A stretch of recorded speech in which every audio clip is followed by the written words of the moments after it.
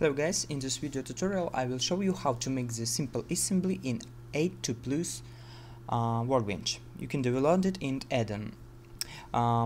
First thing, we have to save the empty file with our assembly. I will save it in the directory when I have another details. Okay, let's add another detail, it impeller from previous video tutorial part 1, and let's add another nozzle and starter vanes. Okay, let's add starter vanes part. Let's change the position of starter vanes,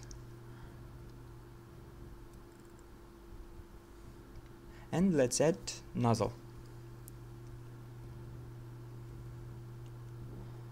All three detail is from previous video tutorials. You can find it on channel.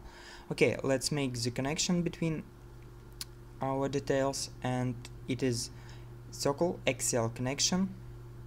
If I apply it, how can you see? I can change the position of starter vanes only in axis rotation axis direction. Okay, let's make it for our nozzle of water jet pump, and let's set also axial connection, and for flange we have to connect for both, for starter vanes and for nozzle.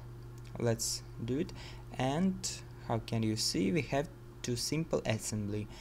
Okay, now I can change the position of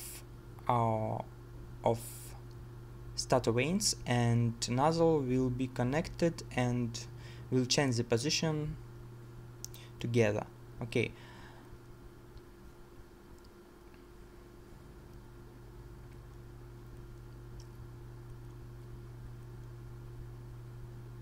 you can check the for impeller we have fixed and one direction for nozzle and starter vanes. Another useful thing is simple assembly shape. We can use it for save, for example, stem file for our assembly.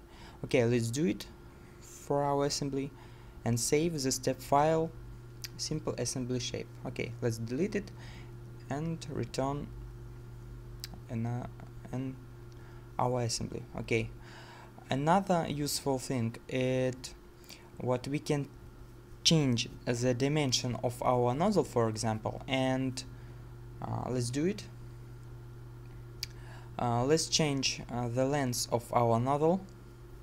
I will make it some bigger.